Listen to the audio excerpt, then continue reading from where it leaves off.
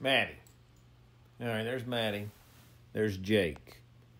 It's enough cuteness. But I'm thinking just because Donald Trump does something doesn't mean it's bad. Like right now, he's trying to get the Supreme Court to let him fire a Federal Trade Commission person.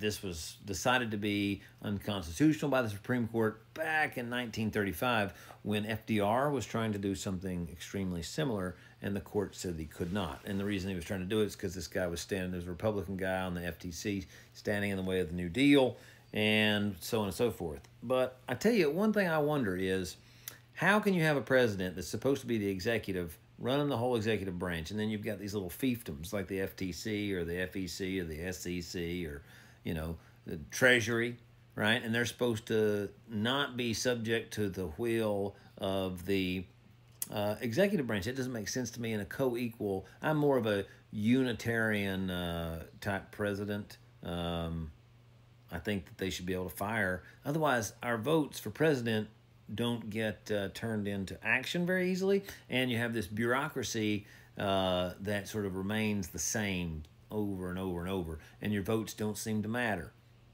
Anyway, just a thought.